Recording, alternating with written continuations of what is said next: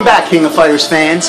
This go round, I'm going to take a look at King of Fighters NeoWave. Now, a lot of you probably have never ever heard of this game, and rightfully so, because at the time it came out, the arcades were pretty much dead.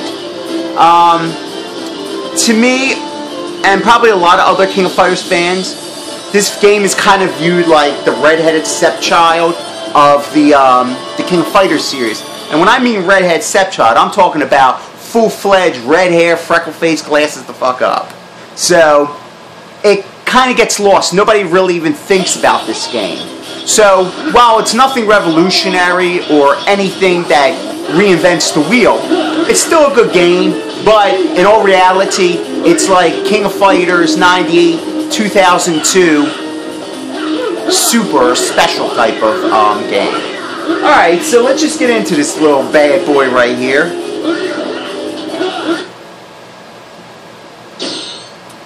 Alright, I'm going to go for team play. Also, there's like 40 plus characters, hidden ones that you have to go through a survival mode in order to unlock. I've done that, so I've unlocked them. There's a new button because of the Atomus Wave hardware, which was actually developed by Sammy, and I think in conjunction with Sega. So there's actually a 5-button layout. So this extra button that's featured on here is called Heat Mode, where it turns your character like blinking red, and while you can inflict a lot of offensive damage, you still deplete health by the same token, but minimum. And also there's 3 selectable mode select. Super cancel, which I believe that you can cancel into super special moves. Guard break is just like that. You can guard break. Max 2, I don't exactly know offhand. I don't really use it. I don't actually really use these two. I usually actually use super cancel because I kind of play sort of like King of Fighters 98, 2002. Alright, so let me pick the mode. Also, the final boss character in here is Geese Howard, but it's not the Geese Howard that we know and love. It's actually the young Geese Howard from Art of Fighting 2 that you fight, who's the actually real boss. So he's real young, you know, and I'll show you the little thing, as you can see right there. So it's the young Geese Howard. While it's a cool thing, it's really not that cool because he's not an original boss.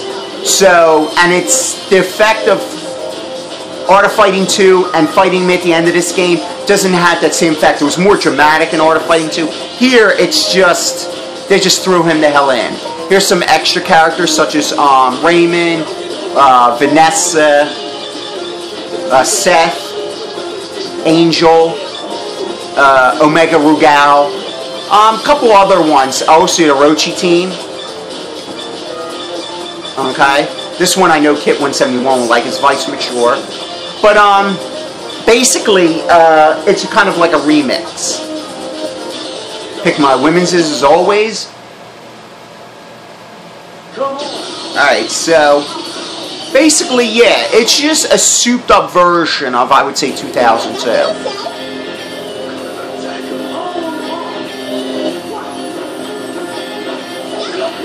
And the only thing really that the Atomus Wave hardware that this is produced on really brings is that the backgrounds they're polygon. They're polygon with pre-rendered, and which is okay, but here's always my qualms is that I don't have a problem if you're going to do that type of style, but the problem though is that it's a habit of SNK is to use the same old sprites. And if you look at the sprites, for the most part, they're a carryover from the Neo Geo.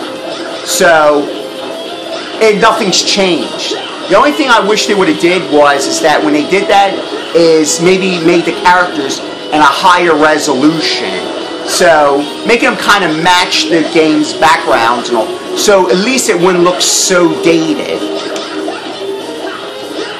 That's in my opinion. But some may or may not complain. It's, you know, teach his own.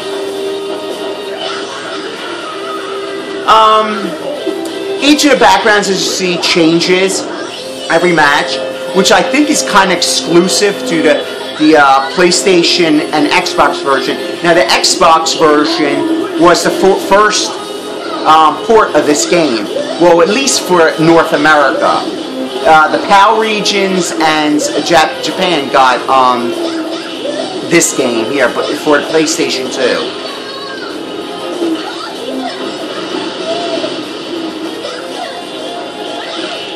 Now, like I said,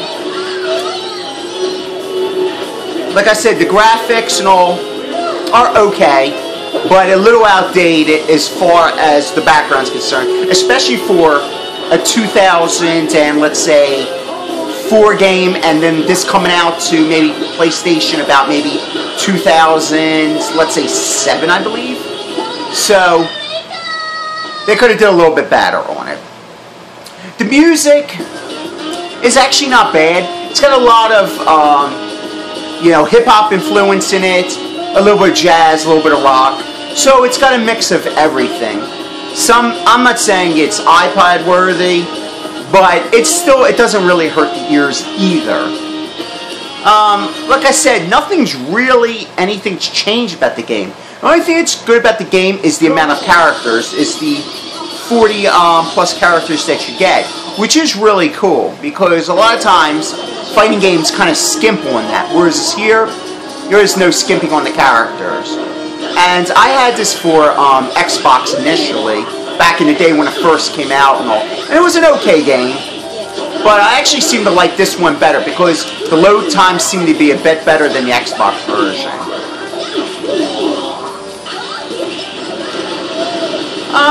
So yeah, I'm pretty sure, if I'm not mistaken, it might have came to Xbox Live and a couple other things. This is a game that really is probably enjoyed mostly by King of Fighters fans or die-hard fighting game fans, because like I said, it doesn't bring anything new to the table, which is kind of unfortunate. Well, it's not it's not a terrible game by no means. King of Fighters 11, as a lot of people know, is a really fantastic game, and that's on the same hardware. So this one just keeps it a 3-on-3 style, whereas that game actually kept it to tag matching it like King of Fighters 2003.